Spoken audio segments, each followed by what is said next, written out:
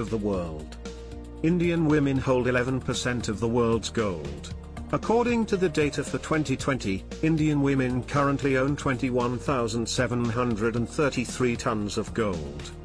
India has been the largest troop contributor to UN missions since its inception.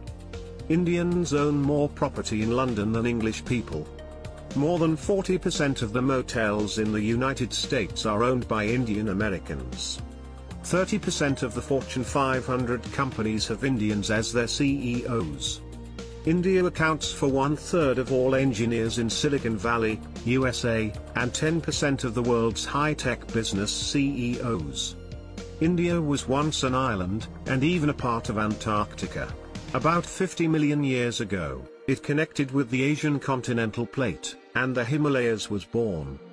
The number of people traveling in the Indian railways every day is equal to the population of Australia. More than 19,500 languages are spoken in India. India has the current tallest statue in the world. Measuring 600 feet, 182 meters, in height, the Statue of Unity is currently the tallest statue in the world. Indian boxer Mary Kom recently won her 8th medal at the World Boxing Championships, making her the most successful boxer of all time. India was the first country to mine diamonds. From the 4th century BC for around 1,000 years, India was the only source of diamonds in the world. Superstar Freddie Mercury is of Indian origin. Known as the world's first Indian rock star, Freddie was born of Parsi origin with the name Farrokh Bulsara. The Golden Temple in India feeds a vegetarian meal to over 50,000 people a day regardless of race, religion and class. Piplantria village in Rajasthan, India plants 111 trees every time a girl is born. The country is 3rd in the world for billionaires.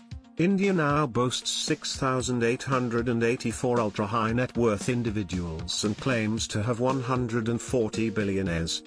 Roughly 67% of the world's outsourcing is done in India.